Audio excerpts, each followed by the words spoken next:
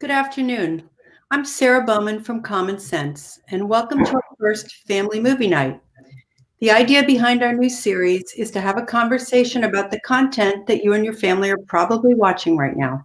Our goal is to elevate and explore the best media and to bring some extra resources to you to help you discuss the movie at home. I'm sorry that many of you are a little bit confused about whether we're screening the movie tonight. I think we're going to end up calling this a movie club going forward, so that like a book club, you watch content and come together to discuss it. Common Sense is a national nonprofit working to help kids thrive in the digital age. We rate, educate, and advocate around all the issues pertaining to your family and technology. That means that we review all the media and help you to make decisions about what your kids are going to watch. We offer parenting advice around technology. We also rate and review ed tech for teachers and create curriculum for all students that teaches safe and responsible use of the internet. We advocate for privacy and for closing the digital divide at both the state and national, federal level. And we research all sorts of media use and salient topics around technology for families and teachers. Behind every review and lesson that we create is a staff of committed and enthusiastic child advocates. We need your help to ensure that our resources remain free for all of our audiences. That's very important to us. So if you use our resources in your life and you appreciate them, we hope you'll consider a gift to support everything that we do. Thank you. We really love that The Social Dilemma has created conversations in your home about topics that are close to our heart and mission. Tristan Harris, who's the Google ethicist that you know from the film, is a friend of Common Sense. We have worked with him over the past few years on these topics, and we're thrilled that they're bubbling up thanks to Netflix's documentary and Jeff Orlovsky. We've gathered your questions in advance. We're excited to talk with the filmmaker and have him teach us more, and we'll get to most of the questions in the course of the afternoon. Thank you for sending them. Finally, our editors have rated this film as appropriate for 13+. But as with all of our ratings, you'll be able to make decisions about whether they're right for your family by reading our review. So now I'd love to introduce our moderator for this evening, a friend of Common Sense, Professor Gabriel Kahn. Gabe teaches at USC, where he also studies the disruption and evolution of the news industry. He has a wealth of knowledge about the economic model of the platforms discussed in the movie, and he's worked with our teen councils over the last 2 years. So thanks so much, Gabe, for being here tonight, and I turn it over to you. Sure. Thank you so much, Sarah. Welcome, everybody. Let me first start by just introducing the people who are going to be on our panel. Jeff Orlovsky, who you've already heard about, of course, is the creator of The Social Dilemma and is a documentary filmmaker who also made notable films such as Chasing Ice and Chasing Coral. And we'll be having a conversation with him. Also with us, however, is Nina Morgenstein, who is a member of the Teen Council of Common Sense Media, a senior in high school in the Bay Area. Thank you so much for being with us, Nina. And Jeff Knudsen, who works on the education team at Common Sense Media, a former teacher, someone who creates the kind of content and tries to help sort of guide the discussion for educators and parents and children as they try to navigate the news media landscape. So first of all, let me just start this off with you, Jeff.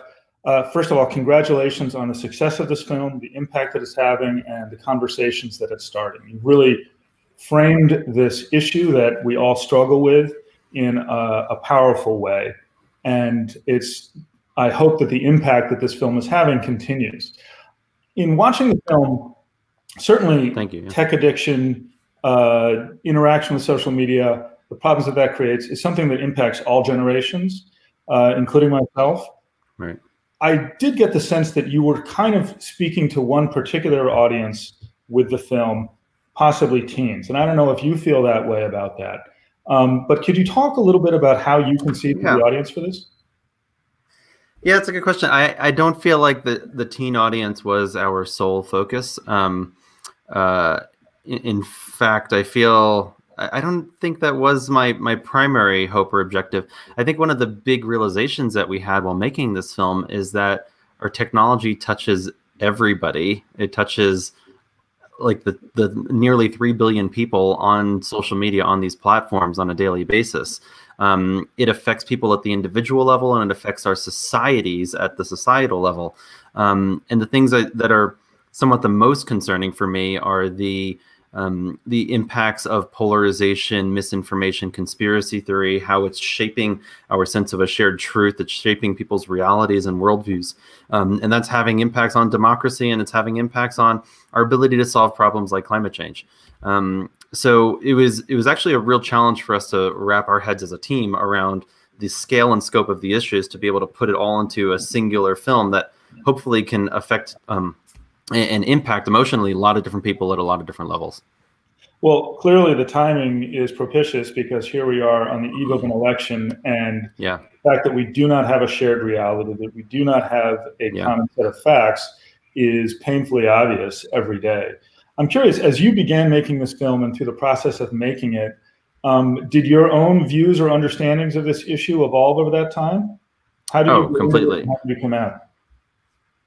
I went into the project a really heavy social media user, and I came out completely not touching it at all. I think that's the most explicit change that I've gone through personally.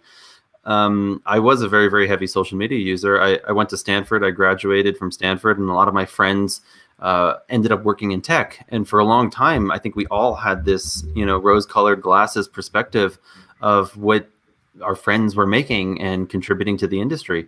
And it really was a shock to me in 2017 when I started hearing from Tristan Harris, an acquaintance through Stanford that I'd known in passing. I was blown away to hear his argument that there was something fundamentally wrong with the way the technology was designed. Not just how it's intentionally designed to manipulate people, but the underlying business model that incentivizes a whole...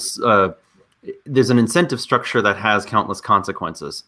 And that really became the exploration for me and for the film. What is this business model incentivizing for the social media and the search engine companies? So we were really trying to look at Facebook, Twitter, Instagram, TikTok, Snapchat, YouTube, Google, like as the category, right? Yeah. But and it's an important point to bring up, because like Apple's selling us hardware, right? There are companies, there are critiques that are worthy critiques of Apple and Amazon and Microsoft and others, but we didn't try to go into that in the film, in that we were trying to hone our commentary around this micro-targeting, surveillance-driven, advertising-based business model that we now see the incentives of that business model are having consequences. So I definitely want to get back to the business model, because yes, you very clearly sort of framed this connection that happens when you've got financial incentives, massive data collection, and then essentially this use of computer science to probe human psychology. Right. I think that there is kind of also an empowering point in that, which I hope that we can get to later. I'm curious, now that you've been able to speak to a lot of people who have seen the film, you've seen the reaction to it, are there any questions that you'd like to ask people who have seen the film, particularly teens who have seen the film? Are you curious about what they're getting out of it? Has anything surprised you about the reaction? When we were at Sundance earlier this year, in a pre-COVID world, which seems so far and distant from now, we did a high school screening, and it was really spectacular to be in a room filled with high school students, and to hear their questions and to ask them questions, and to see how it was their recognition of how this technology is affecting their lives. In many ways, teenagers are living this day in and day out. I'm old enough, I'm 36. I remember a world before social media. I remember when social media came into my life. And I remember what that mental clarity and mental freedom was in an age before social media, and this seemingly the need to constantly be on, that your whole friend circle, your peer group is on these platforms, and this pressure around needing to be on to engage with a friend circle. I remember the value of having your mind wander and just being able to have your own thoughts and to sit and reflect. And actually, for me, this was a really sort of meta reflection over the course of making the film, in that there were times and periods in the making of the film that were really creatively challenging, and that my writers and my editors and I were really struggling with how are we trying to convey certain ideas. And that was overlapping with the period when I was weaning myself off of social media, going from a very, very heavy, I would say, addicted user to really trying to remove myself and getting down to like no time on social. And in that transition, I could feel my mental energy going towards the creative processes that led to the making of the film. That was a really, really powerful sort of realization for me. When am I having my own original thoughts? When am I thinking creatively? When am I coming up with new concepts and ideas? And now it frightens me, the idea of going back to these platforms, because the way the algorithms work, they're just going to continue to reverse engineer each and every one of us and figure out what works on each and every one of us. And they really are this time suck that I wasn't finding the value out of them compared to my own mental clarity. So that is a powerful, I think, sort of testimony about, yes, creativity is the product of boredom, basically. Yes. And we've been and this word boredom is loaded, right? And I try to use a different mindset, but I'm completely with you. There's value in boredom. When you think about, like, where do you have your creative ideas usually? Like, people always talk about the shower. The shower is the place where you don't have your phone usually. I mean, there have been definitely times where I wanted to bring the phone into the shower, but you have this sort of time and space for you to explore mentally. Sorry, I was cutting you off there, Gabe, but no, not at all. I mean, I am curious. When you were a heavy social media user, what was your drug of choice? Facebook was my drug of choice. Okay. And here's an interesting point. Each platform is sort of reverse engineering each and every one of us. I find some people are really drawn to the information available through Twitter.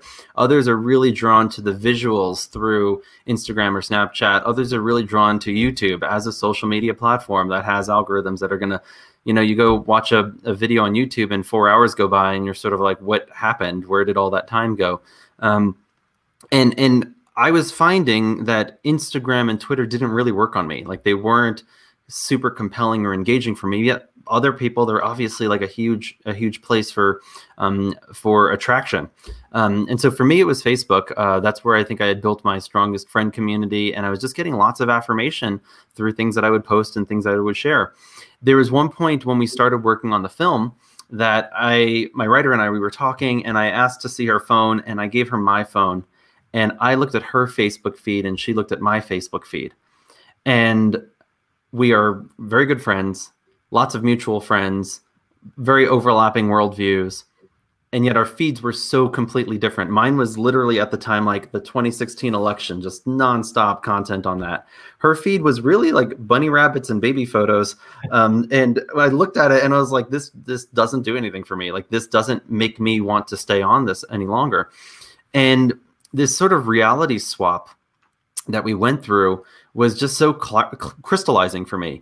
One of the lines in the film, Roger McNamee, one of the early investors in Facebook, he says, there are 2.7 billion Truman shows operating around our world.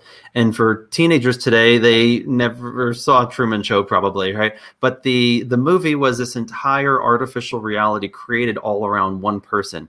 And this one person's entire life was really designed by this entire kind of behind the scenes operation. And that's how I look at these platforms. I am getting my own customized worldview. Everybody is getting their own customized worldview. We're getting personalized news, which is just oxymoronic in and of itself, like that concept. But this also leads to one of the things I've been really trying to suggest to people, in that if there's a family member or a friend that you disagree with about politics, or you have a harder and harder time coming together around a shared conversation, do a reality swap. Like, show them your feed and take a look at their feed. And can that be an opportunity for people to come together and recognize, well, wait a second, where are you getting your facts from? And this is where I'm getting my facts from. And let's come together around, so what's the truth? Where is there a shared truth? How can we even come together around how we need to address issues if we don't have a shared truth? I mean, I think that we all feel the impact of this, particularly in this moment. It does seem to come to a head. That was very interesting to hear what you had to say about watching the reactions of teens at Sundance. I want to bring in Nina, who is age appropriate here, a senior in high school in the Bay Area, a member of the teen council. And Nina, I first want to just ask you about your reaction to the film and if there was anything in particular that struck you. Obviously, this is something that you live on a day-to-day basis, as many of us do. But from your perspective, what hit home to you most? Well, first of all, I just have to say I was very disturbed. Like I couldn't stop thinking about what had been brought up in the film. And right after I watched it, I noticed that I went on social media because that's what I do. I check Snapchat and Instagram. And I started getting really creeped out by the suggestions and when I was getting notifications and all of that. And ever since I've watched the film, I've been very creeped out about just everything around social media. And I was also really curious about how is it possible to have technology that is ethical and social media that is ethical, that isn't using us as the product? Is that, I mean, that's my question. Yeah, let's jump into that. It is absolutely possible. And this is one of my biggest hopes, is that we go down this path. Now, let me just give you an analogy for a second, because I compare this to the fossil fuel industry in a number of different ways. But the fossil fuel industry figured out a way to, we found this resource in the ground, and if we dig it up and if we burn it, look at all the opportunities it provides people. We can move, we can transport ourselves, and look, we can make all this money off of it too. And only years later did we recognize that there were consequences to this particular business model and consequences to burning fossil fuels. Now, the fossil fuel industry has an opportunity to be an energy industry where we can still power society, but do it in a clean and sustainable way that doesn't have the consequences of climate change. The tech platforms that we're operating with right now, they found this resource of human attention, and they found a way to extract human attention for financial profit.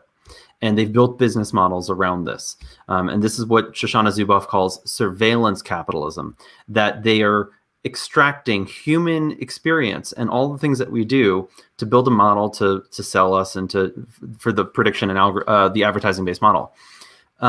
It doesn't need to be based on this business model. It doesn't need to be based on our attention and our data. There are other ways that we could fund these types of platforms. People pay for Netflix or Hulu or HBO in exchange for quality content. People pay Sirius XM radio for quality content. There are business models where we could be paying for social connections. And I also want to add, like, if social media was designed for us, I think it would look completely different than it looks right now. The whole idea of an infinite feed is in part this mechanism so that we see advertisements in passing over a long period of time. The whole idea of, the friends you may know, this is a Facebook feature, right? But it's the more and more things that the algorithms can recommend that you follow, the more nodal contacts that you're connected to, the more potential engagement, the more potential advertisements that can be seen. Facebook figured out really, really effective ways to grow. I remember in the early days on Facebook, I had like 100, 200 friends on Facebook. And then after being in it for a decade, it keeps recommending more and more people. And now if there's somebody that it's recommending to me and it says we have 150 mutual friends, I probably don't actually know like 100 of those people in the mutual friends category. These platforms aren't designed around improving our friendships. They're not designed around improving our connection. There's another thing that we didn't really go into the film around things like the Dunbar number. So there's this research that says we can only have like 150 meaningful close relationships in our lives. That's like tribes get to about that size, and you can maintain social connection at that 150 number. But when you go beyond that, it really becomes difficult to maintain strong relationships. So imagine if social media had a place for you and your closest 10 friends that was really designed around hey, you know what? This is what I'm struggling with in life right now. And our whole friend circle can come together and help me through a difficult period in my life. Or these are the things that this friend group is really interested in wanting to learn and wanting to learn together. But it's designed around small groups and communities, not this notion of like 1 million followers that you're not going to have a real relationship with. So one of the things that I really like, I don't know what your interests are, Nina, but like go into computer programming and invent the next social media platform that people are going to want to pay you for because you're providing so much value to their lives that you make me feel better after using it. Like just imagine that, right? Imagine Snapchat or Instagram that made you feel better after you used it, that made you feel closer with your close friends and family. All of that is possible. All of that is possible. We just need people to build that. And I love your question, though. Yeah. Excellent question. Yes, we need the right incentive structure. Let me bring in Jeff Knudsen for a moment. Jeff, I mean, I think that all of us feel overwhelmed by the scope of the problem. And like many other problems or challenges that we're dealing with, from climate change to so many others, that feeling of being overwhelmed can also make us feel hopeless. But you work specifically with the education team at Common Sense Media, and I want to hear from you about how you suggest that what actions we take, what type of individual responsibility and practices we institute in order to address some of these issues. Yeah, in the education space, this issue has become a really important one. A lot of people are talking about it. And I think one of the things that the film really highlights so well is that the same things that make social media platforms feel addictive to us are also the same mechanisms that make it a bad place to get news and information about the world. If you think about social media as a learning space, people are learning a lot of things there, but we have to ask, like, what are they learning? And so we have to remember the goal of the platform is to get us to share as much information about ourselves so the platforms can monetize that. It's not, the business model is not built around helping us become informed about the world. And so, in the education space and the media literacy space for the past 4 years, there's been this big focus on fact checking. Like, we have to teach kids how to fact check everything they see, because if they fact check stuff first, then they won't share fake news. And like, I want to say that I think fact checking is a valuable thing, but I don't think that teaching kids to fact check everything is going to fix this problem. And there's a couple reasons for that. Number one, I don't care who you are, you can't fact check everything you see on your social media feed. There's just too much there. So, even a fraction of it, it's just not possible. And number two, even if we could fact check it all, I think what we've learned from this film is that it might not matter, because we're missing this point, which is that people don't share news, like an actual news story, to inform their friends about the news. People share a news headline to inform their friends about themselves. So anything we're sharing becomes this sort of reflection of us. And that's what the platform is really fine-tuned to do, is to help us share things about ourselves. And so, the big question is like, so what do we do? What do we do about this as educators, as parents? And I think, it's not merely about teaching kids to be fact checkers. You can teach people to go to Snopes, or you can teach them even how to do it themselves, like a reverse image search. And that's fine. But what we have to do is we really have to help kids develop a disposition to think critically, but not cynically, about the media that they see. And that's all media, including everything they see on social media. And part of that is learning about fact checking, or part of that is learning about, some of the mechanisms that are, causing us to feel addicted to our phones or our social media networks. But really, it's more than that. It's about helping people develop this critical mindset that they need, that they can carry with them everywhere they go. In education, we're really big on teaching facts or skills, but sometimes we lose sight of the dispositions that people need in order to use those skills or employ them at the right times. And so that's a big part of our focus. So that's an essential point. And I think that, this is something that I grapple with in the university context of trying to, where we have power consumers of media and power producers as students, and trying to get them to become critical consumers and intentional producers. And it's a struggle, and it's also a moving target. Jeff, not that we all, Jeff Orlowski, not that we have to come to you for all the answers and that you're going to give us that nice checklist that we can fill out and make this all go away. However, are there some practices that you have or that you would also like to disseminate here beyond the sort of phone swapping, newsfeed swapping, and maybe just even talk a little bit more about your own journey in that? Yeah. I think part of it is that there are lots of different problems that we're reflecting on right now, right? There's not a singular problem. I would say the biggest core one that if I could wave a magic wand and have it change would be to kind of disband or change this business model that drives social media and search, and flip this business model into something that's actually designed for the public good.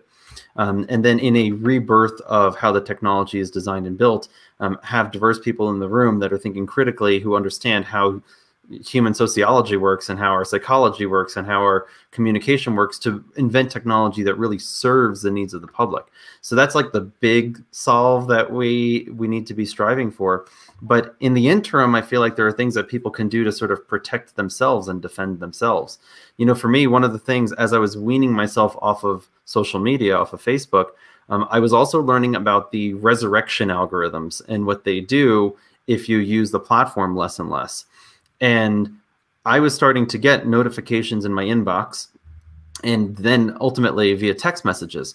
And the word resurrection is actually what they use internally at many of the companies. I know they use it internally at Facebook, where you are like literally dead to them and they need to resurrect you back to the platform. And that is the goal. And they will just throw a whole bunch of stuff out, and they're basically going fishing to see what you might engage with.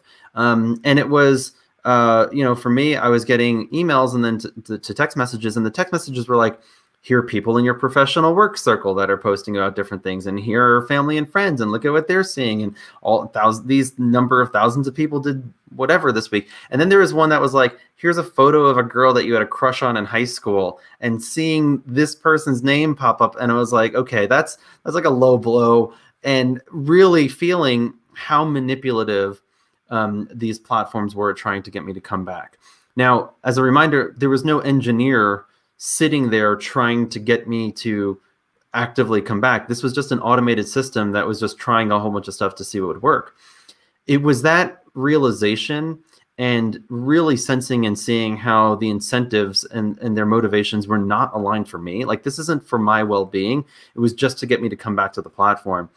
It was that perspective that I think really helped me wean myself off and stop using these social platforms. So understanding what the motivations are and how they actually operate and what they're designed for can be just like a first step in people understanding what's going on. But the other thing I would say, and Nina, great that you're back on. I'm curious about this for you and for your friends. Like, one of the things that I found most valuable is if a teenager watches the film, or if their family watches the film, is to see them together, for the family or a COVID pod to watch the movie together, and then also to share it with your other friends and your other family, their families, so that your whole friend circle can now have a shared conversation around social media. And I'm curious, Nina, for you, like, is this something, like, did you watch it with your family? What are the people around you talking about? Yeah, I saw it with my family and immediately recommended that my friends watch it too. And our text group has been sort of scattered freaking out, is what I would call it, since each person has watched it. And I think they've all had really interesting discussions with their families about, what's really happening.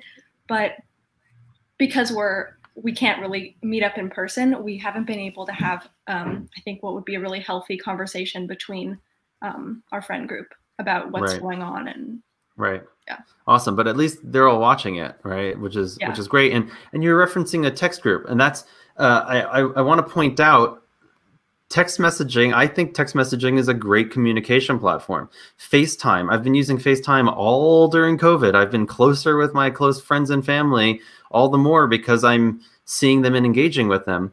Zoom, StreamYard, these are communication platforms that, as a reminder, like, we pay for them. Like, you paid for FaceTime, you pay for text messaging. These are services that are really designed around us.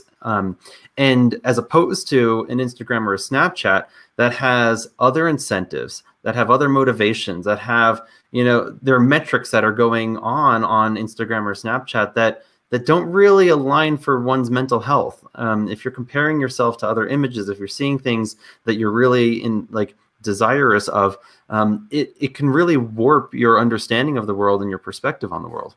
I'm curious if Jeff, you've got more on that, or Gabe or anybody. This also applies to TikTok as well, right? So TikTok, Snapchat, these have become, I think one of my favorite things in this whole process has been seeing TikTok users posting TikTok videos about the social dilemma, and like in the same sentence, they're like, please follow me and share and blah, blah, blah. And it's like, sort of like holding an AA meeting in a bar. Yes, exactly. Pretty funny, an AA meeting in a bar. Yeah. So Jeff Knudsen made a point earlier about what news media means to us when we're consuming it on our phone in the context of other posts from friends and reactions, and the way that now news is put out there for you to react to it and for someone else to essentially make it part of their personal billboard, right?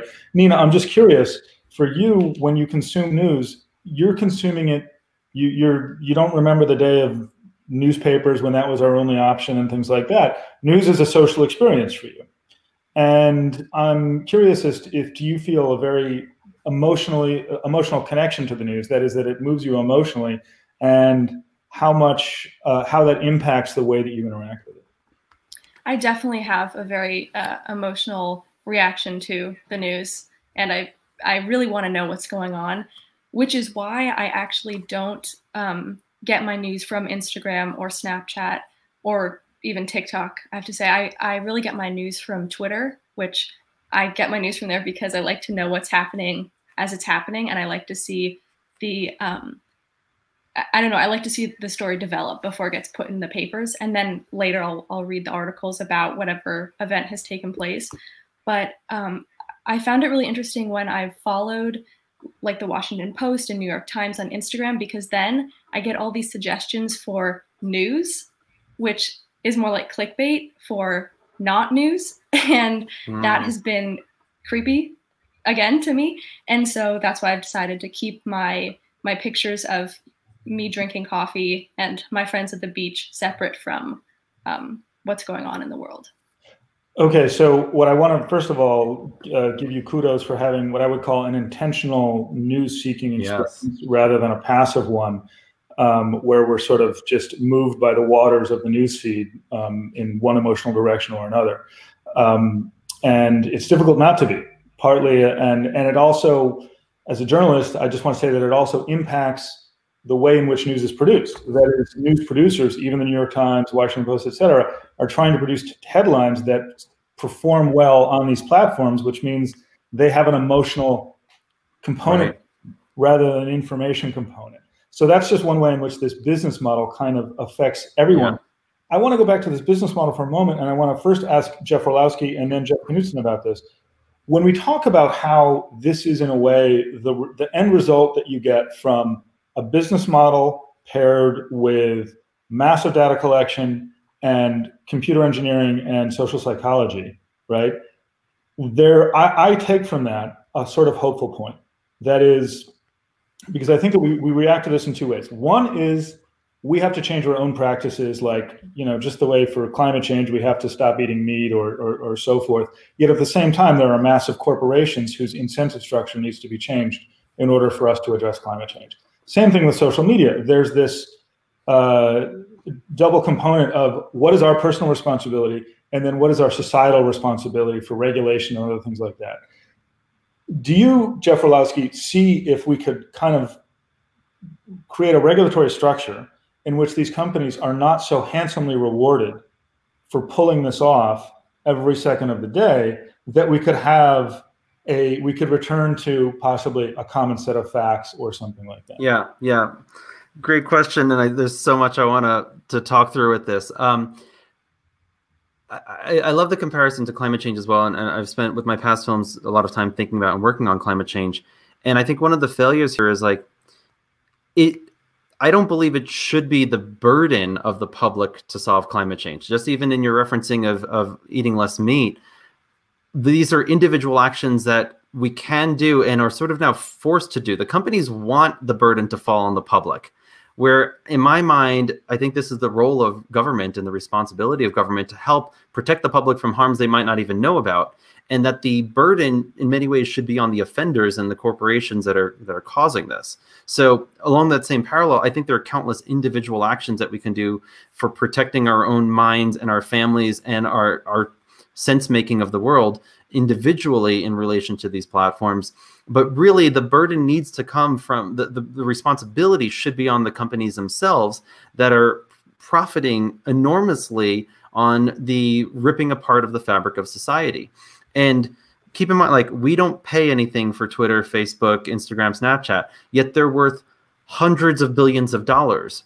They have become the richest industry in the history of money through an extractive model that isn't aligned with our best interests. So I absolutely do believe that there needs to be some sort of regulatory introduction, some regulatory frameworks and guardrails around what is going to provide for a healthy information ecosystem.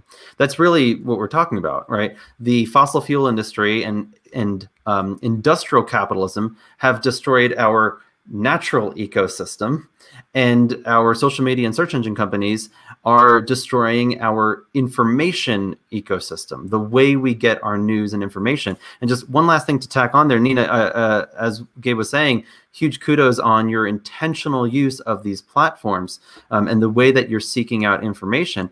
But I do want to remind you that Twitter is also giving you your own customized self-reflective view of the world, right? As opposed to going to the sources themselves. So if you went to your chosen news sites and a variety of them with different perspectives as well, then you're getting a different level of news and information than what Twitter might be feeding you an algorithm of.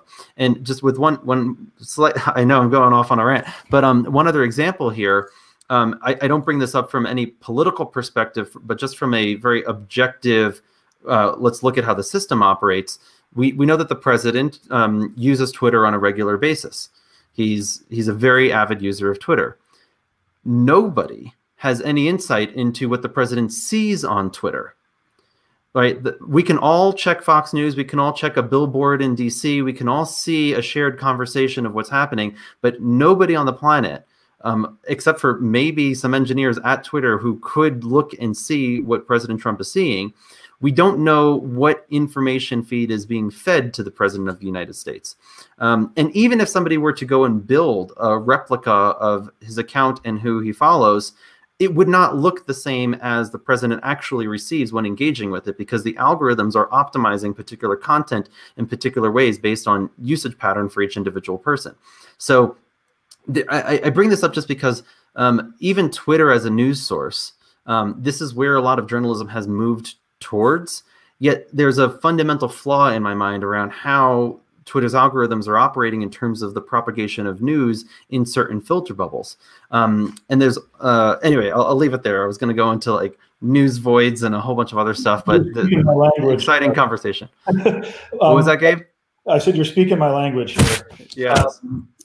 Jeff Knudsen, we've got this issue again of that Jeff Orlowski referred to of, you know, what is our individual responsibility as actors, and then really, however, in terms of solving this problem, that is a societal challenge, one that has to happen through the wheels of government and regulation and other things as well. You, working at Common Sense, are part of a group that seeks to, on a bigger scale, inform and create a set of guidelines. Is there, for both educators and for families and kids as well, but is there a kind of, do you have a quick kind of to-do list, checklist, or advocacy list that you believe that people should follow?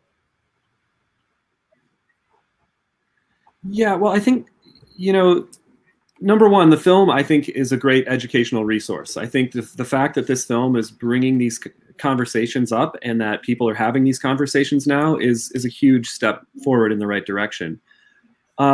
You know, I think part of that is helping people uncover the mechanics of the platforms that we all use and that we're all a part of. So, like, yes, on the one hand, I absolutely agree that regulation is where we need to go with this, that it shouldn't be on the backs of users or so-called users of social media platforms to change. That said, we do have a responsibility as educators, as parents, to help young people understand what they're a part of and what they're participating in.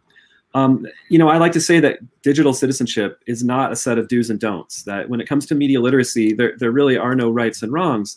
But what we have to do is kind of help people develop that critical mindset that they need to interact in these platforms and to understand and be conscious and aware of what they're doing, how their actions impact others, and how the actions or the algorithms are impacting them. And so thankfully we have our digital citizenship curriculum, which is built around this type of a pedagogical model.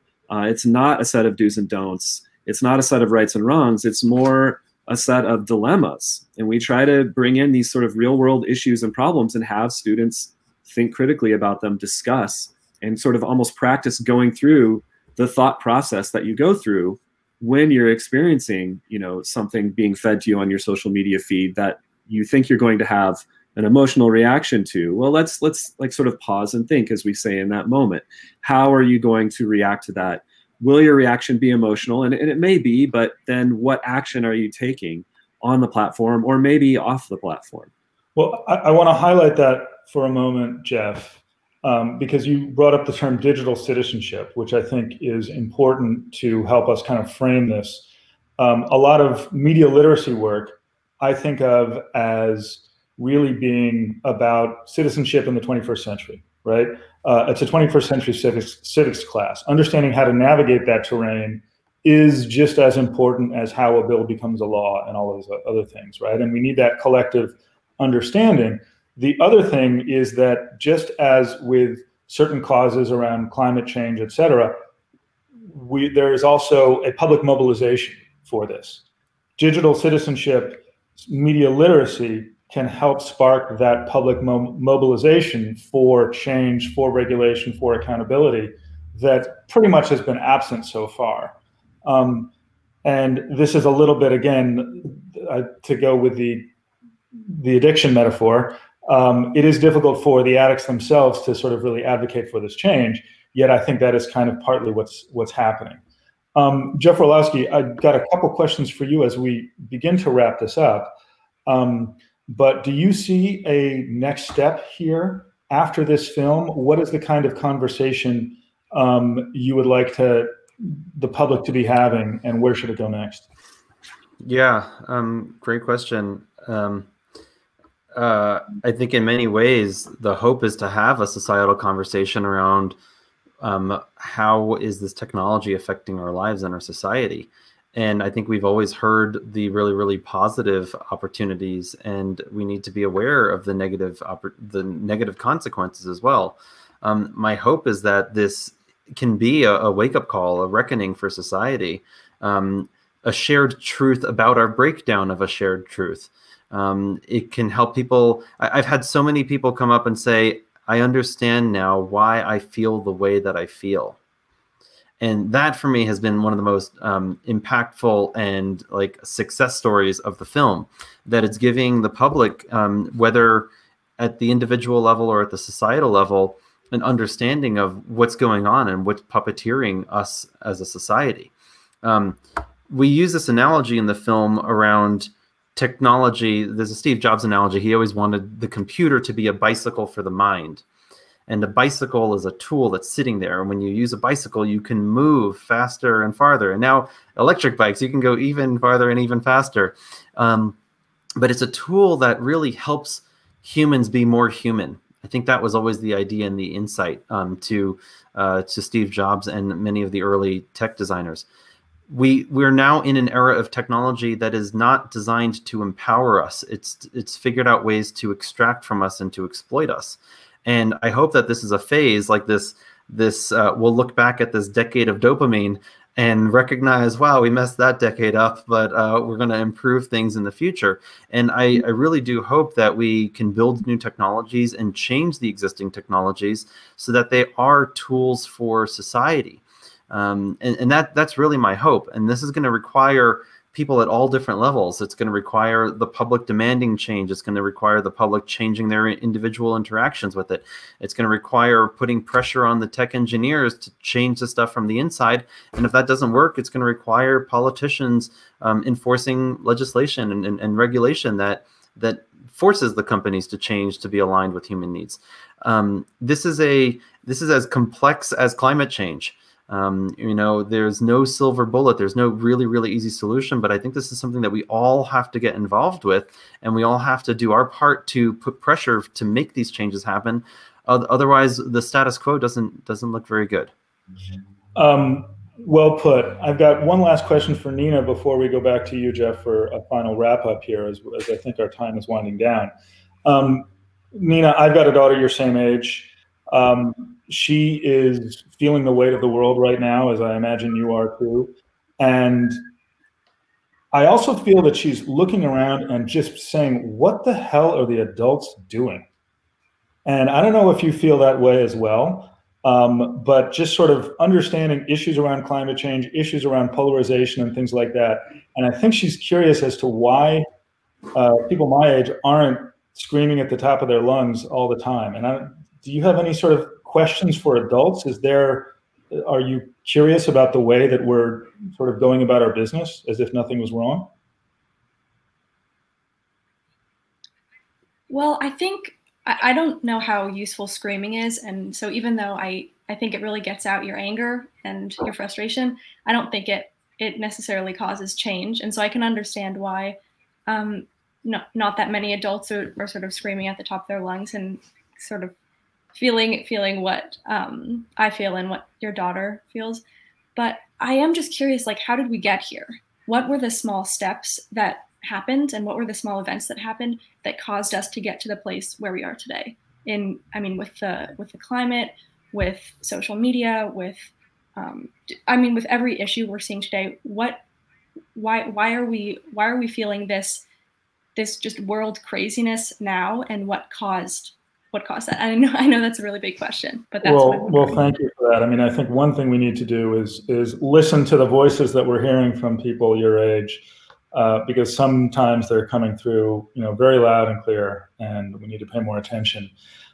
Jeff Orlowski, as we begin to sort of wrap this up, you've dealt with some pretty dark topics in your career.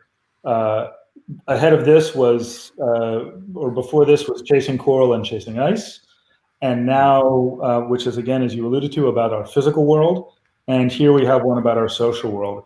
I'm kind of curious as to how you maintain a calm, collected psyche as you pursue these topics, which can feel overwhelming. And if you have any advice, that's an assumption that I'm maintaining a calm, cool, collected approach. No, sometimes I joke that our team, we're just masochists looking.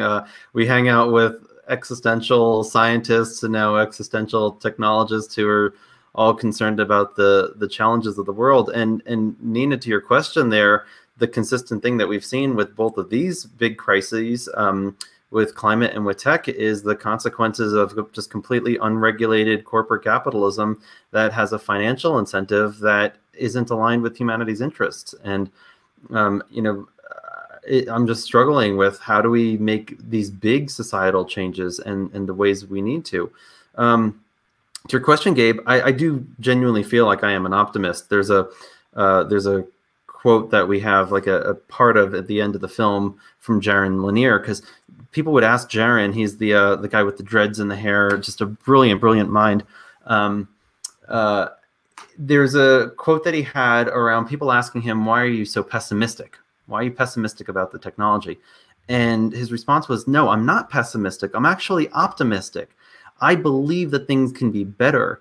It's the complacent people. It's those who are happy with the status quo. They are the true pessimists. And that, when I heard him say that, it clicked for me. I think why I care about these issues and why I've been trying to work on these issues, because I do believe we can do better. I believe we have the facts and the science and the information to inform us on what are causing problems in our society and how we can use those facts and that information to craft and build a better society for the future. And we need to do that with our climate. Otherwise, humanity's screwed. We need to do that with our tech as well. What does a regenerative ecosystem look like? That's the word that's being used a lot in the climate conversation around regenerative technology, regenerative agriculture, regenerating our planet. And that same thing, I think, needs to apply to the fabric of our society and the technology that drives it. How do we create regenerative technology that adds to the human experience? That is what has me very hopeful and optimistic, in that we can build that type of technology. We can restructure these relationships. I don't know, I am still very hopeful. And it's the generation that we're talking to right now. It's the kids in high school today. It's you, Nina, like, what are you going to do? We need your help. And so that is what has me very, very optimistic. I think there's just the need for change is so obvious. And it will continue to become more and more and more obvious. And I am optimistic about people taking action. Okay, Jeff, I want to wrap it up here. I want to thank all of our panelists, but I think that point that you're making of collective action and individual action together is very powerful. Nina, thank you so much. Jeff Knudsen, really appreciated your thoughts on this and prescriptions for us. I would like to give it back to Sarah Bowman to wrap up here, but again, this has been a wonderful conversation, and I'm glad that we were able to end on a note of optimism. Thank you. Yep. Thanks, everyone. You're muted. Thank you so much for all that intelligence and very inspiring words from each of you. Thank you, Gabe, for your excellent moderation. And thanks to the audience who came to spend time with us this afternoon. As Jeff said, this is your wake-up call. We are all in this together. It's really time to build a movement to change this. And I think the best way to do it is to continue to have these conversations within your home, looking further into these topics, talking about it again and again. It keeps changing. The news is breaking. This all helps kids build their worldview through yours, and that's parenting. I hope you've enjoyed this program. We have over 41,000 ratings and reviews on the site. We look at video games, books, movies, TV, helping you decide what's appropriate. After every review, we have something called Families to Talk About, just offering you prompts. We're not always going to have a movie club, but offering you prompts of things you could talk about after the film, just to get yourself going. We recently did research on mental health and your kids, which our panelists were referring to, the mental health of this generation, which we know is strained. And we have a new Voter's Guide to Social Media, which looks at each platform and how they're informing or not informing kids truthfully about the news. So those are all just a sampling of the kind of resources on our site. We have just rich materials. And as I said, tons of people back here trying to get them all up online for you there. So please consider giving to Common Sense to help us keep these ratings and reviews free to all of you. We can't do it without your help. So we hope you enjoyed this program, and we'll see you soon. Thanks again to all our panelists.